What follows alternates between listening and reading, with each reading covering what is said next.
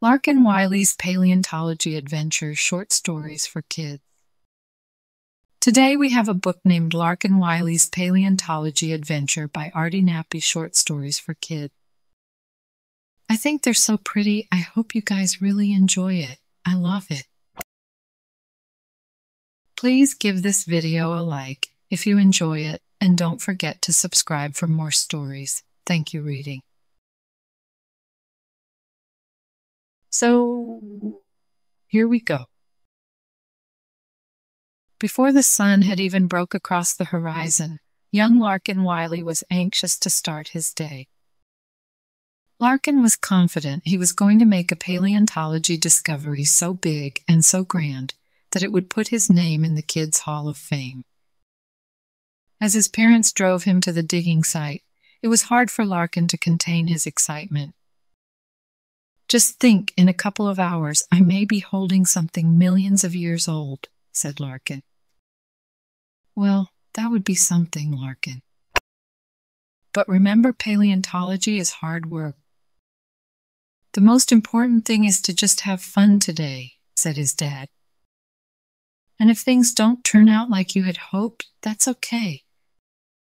Just keep at it," said Larkin's mom.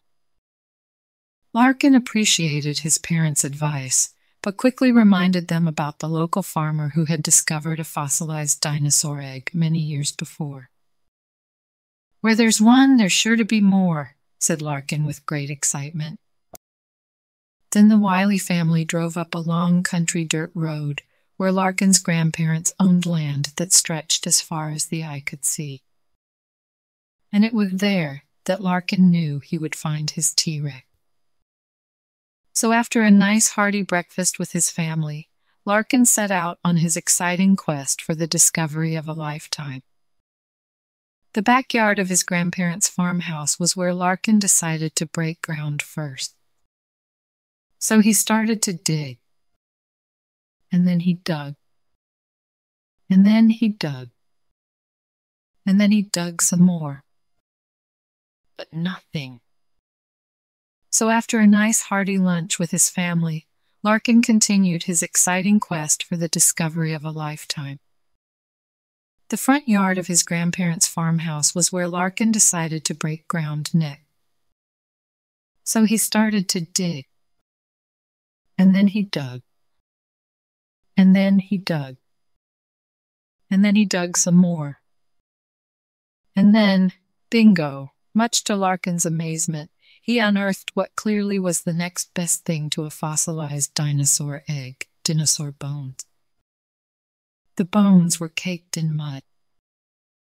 Larkin gathered them up and ran towards the house as fast as he could.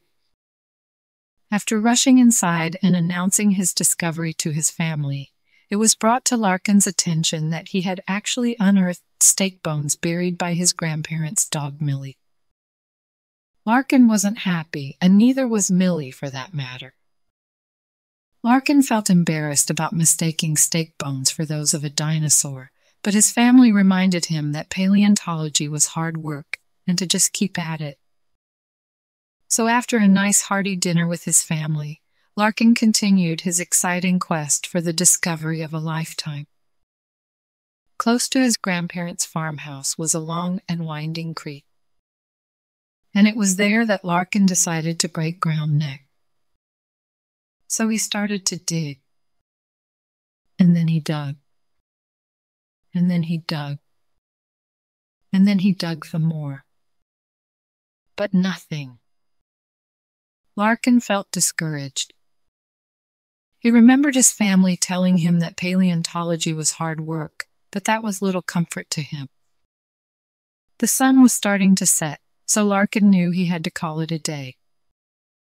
As he began to refill the last hole, Larkin noticed an orange-colored rock sticking out of the mud. He picked the rock up and wiped the dirt off of it. The rock was unlike any Larkin had seen before. But he gave the rock little thought and placed it in his shirt pocket. After going back inside, Larkin's family could tell that he was disappointed by the look on his face. "How did it go, honey?" asked Larkin's mom. "Not good," said Larkin, staring downward.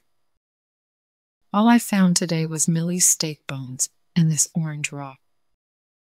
As he held the rock in the air, Larkin's family erupted in cheers.